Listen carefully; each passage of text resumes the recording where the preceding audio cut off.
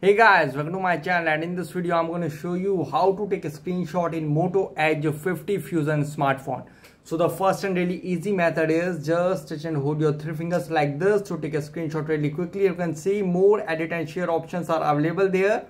Just touch and hold your three fingers like this to take a screenshot really quickly in Moto Edge 50 Fusion smartphone. You can see just touch and hold three fingers to take a screenshot really quickly in Moto Edge 50 Fusion smartphone.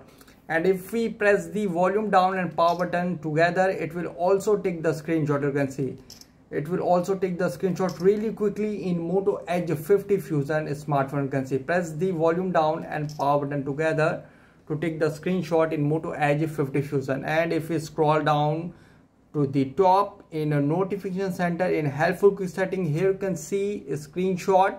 Just tap on it to take a screenshot really quickly in Moto Edge 50 Fusion. And if you want to take a long screenshot, here I will show you how to take it.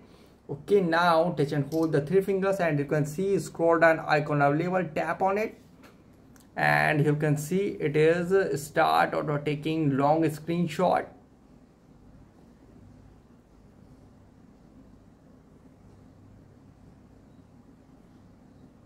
So you can see already at the bottom of the page. So guys, this is the method to take a screenshot in Moto Edge 50 Fusion smartphone easily.